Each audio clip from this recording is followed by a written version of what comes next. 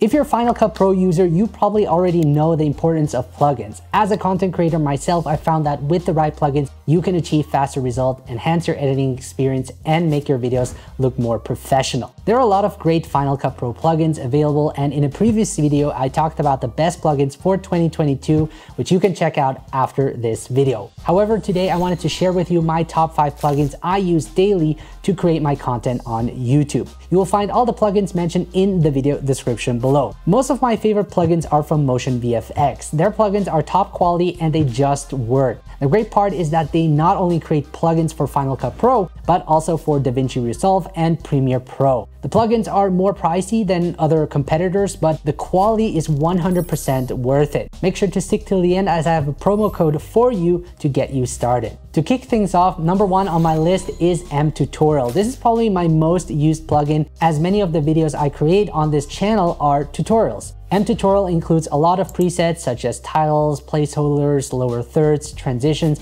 and much more to make my tutorials more coherent and engaging to watch. To use it, it's as simple as dragging and dropping it onto your timeline. You can even customize the templates to your liking. I especially like to use the focus preset when creating my editing tutorials, as it visually helps the viewer focus on the important parts of the video. Also, highlight is a cool feature that helps highlight a text as well as the selection line to again draw attention to something specific. So if you're someone who creates tutorial, training videos, or online courses, then this plugin is a great option. For me, it just saves so much time and makes editing more fun instead of having to do everything manually. The second is mTitleCinematic 2. I'm still using it till this day. I found no other title plugin that comes close to the quality of this title plugin. It adds that Hollywood feel to your videos and is also one of my favorite and most used plugins when creating travel type videos. So here's a video I filmed in Iceland with the iPhone 14 Pro.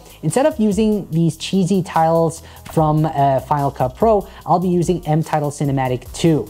I can simply select the title from there that I think fits with the video and drag it on top of the clip. I then rename it, adjust the size, and position it. Once I'm happy with it, I can play it back and you get a nice opening with a title that makes the video feel much more cinematic. The great part is that it creates the title animation for you and each one looks differently. I remember when I tried to create my title animation for my YouTube intro in After Effects, and it took me like forever to make it and wasn't even that great. And yeah, from there on I realized that I can do everything much faster with just using title plugins. There are so many out there, however, I find the mTitleCinematic 2 great for short films, documentaries, and travel videos that need that extra touch. Next one on the list is mFilmLook. If you're looking for an all-in-one correction, grading, and effects plugin, the mFilmLook is a great option. I use this plugin to enhance my videos that were shot on an iPhone. A big part that makes a video look film-like is not only how you filmed it, but how you color graded it to create the final look. I have a tutorial explaining how to color grade iPhone footage in Final Cut Pro using the mFilmLook, which you can also check out after this video. Furthermore, with this plugin, you have a set of professional quality tools that are easy to use and help speed up the color grading process. So how I do it is I start by color correcting the clip. I make sure the white balance, exposure, and saturation are in the right spot. After that, I start to polish it with some creative color grading using mFilmLook. I usually add a LUT, which is like a color preset. You can use the ones provided by mFilmLook, but I prefer to use my premium mobile LUTs, which work great for videos shot on smartphones. You can check them out in the video description below. After that, I add a vignette, some blur, a bit of grain, a lens flare if there's a light source, and if you want, you can add a letterbox to give the video that sort of widescreen aspect ratio. So as you can see, using this plugin makes it fast and easy to stylize your footage, and especially with videos shot on a smartphone, you can make it look like it was shot on a DSLR camera without any extra effort. Now, before we look at some other great plugins outside of MotionVFX,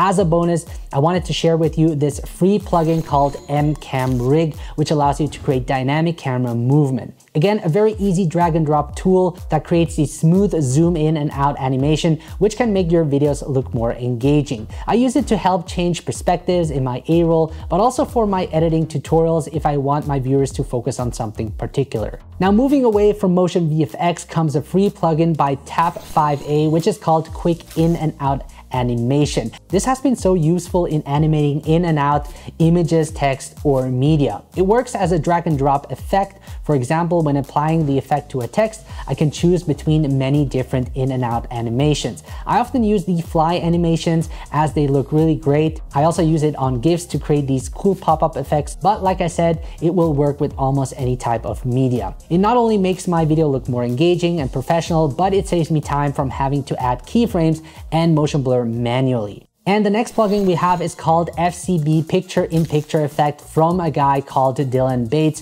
This is probably the best picture-in-picture plugin I have found for Final Cut Pro. It is super easy to use and also comes at an affordable price of $25. I use it often for my editing tutorials. It's as simple as dragging and dropping it onto your clip. And what's cool is that you have on-screen controls that make it fast and easy to adjust the size, position, and even move it around on the screen. And being able to just do that makes this plugin worth it. You can also have it animated in and out, which I think is pretty cool. And you have a bunch of customization options too, such as changing the shape, color, and even the background. If you have a gaming channel, do podcasts, or create a lot of tutorials, then this plugin is truly a time saver. All right, folks, so hopefully this video showed you how easy it is to use some of these plugins to take your videos up a level and make them look more professional with minimum effort. As I mentioned, most of my favorite plugins are from MotionVFX, and you can get 10% off using the code Bennett10, which is valid until June 4th. With that said, guys, if you're interested in learning how to film cinematic and professional looking videos with your smartphone,